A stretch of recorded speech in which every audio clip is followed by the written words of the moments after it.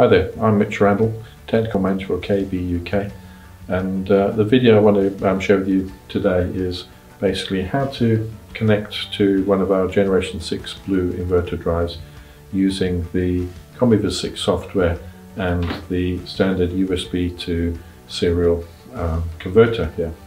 So as you can see, we've got a couple of S6s here in this demo rig. And the first thing we're going to need to do is let's connect up the serial connector to the serial port. As you can see, the serial port on any of our blue drives is a 9-pin D type. So if we see the standard 9-pin D type, you can plug the USB serial converter into it. The next thing to do is we'll just connect this to the laptop here. And we should then be ready to set up the communications between the software and the drive. As you may have seen in a previous video where we were doing a similar exercise with the F5 inverter, the Generation 6, S6, F6 inverters is pretty much the similar process. So first thing to do is let's start the Combivis 6 software. Now we have all the cables connected, and what you'll see is we have a scan for KEB devices. There's a simple button on the home page here, the software, so we just click on that and it brings up a small pop-up window. As we're not using the Ethernet and TCP/IP UDP, we can disable that. Keep the serial box here ticked, but for the sake of speed, I'm just going to deselect COM port 3 because that isn't an actual serial port that we're going to be using. For this one, we're using the USB serial device on COM port 4. So as soon as you've got that set up, just click the start search and leave it to it.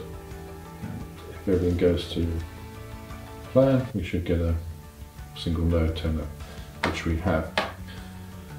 Once you've got a node detected, down in the bottom right hand corner here, you can select or add the selected device.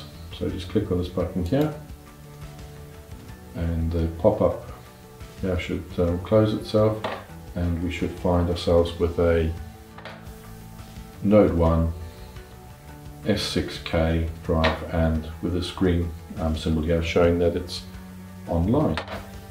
And as with the F5 and other drives, you can just go over here to the tab, select the device parameters, and this gives you access to all the sub-menus like the run parameters where you can see the speed, the status and other things like that, live over the serial connection, and if you wanted to set up the drive, for instance, you can go to the drive parameters if you didn't want to use the inbuilt wizards for doing a lot of the setup in this on this drive.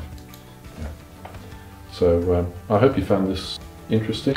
Once you have the drive connected, you can then go on to make a backup of all the drive parameters, so you have the ability to restore them or clone another drive, for instance, for a similar application. I hope you found this short video useful to connect the Combivis software to the Generation 6 drives. And just to remind you that if it's got a 9-pin D type on one of our blue drives, that's the serial port, and you should be able to plug straight in with the standard serial converter and get the communications working without too much trouble at all.